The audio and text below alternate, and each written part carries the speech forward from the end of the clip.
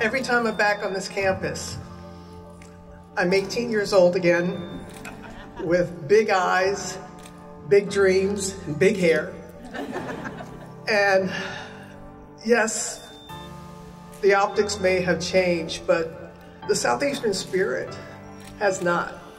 Good Morning America co-anchor Robin Roberts, Governor John Bell Edwards, representatives of Southeastern Louisiana University and officials gathered together Thursday afternoon, November 2nd, to celebrate the official groundbreaking for the construction of the Robin Roberts Broadcast Media Center and the $40 million renovation of D Vickers Hall.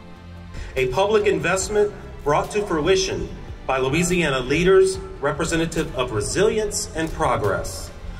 A private investment by a remarkable individual who lives Southeastern's core values of excellence and caring. This renovation of D Vickers Hall, this addition of the Robin Roberts Center, will mean so much for so many students for generations to come.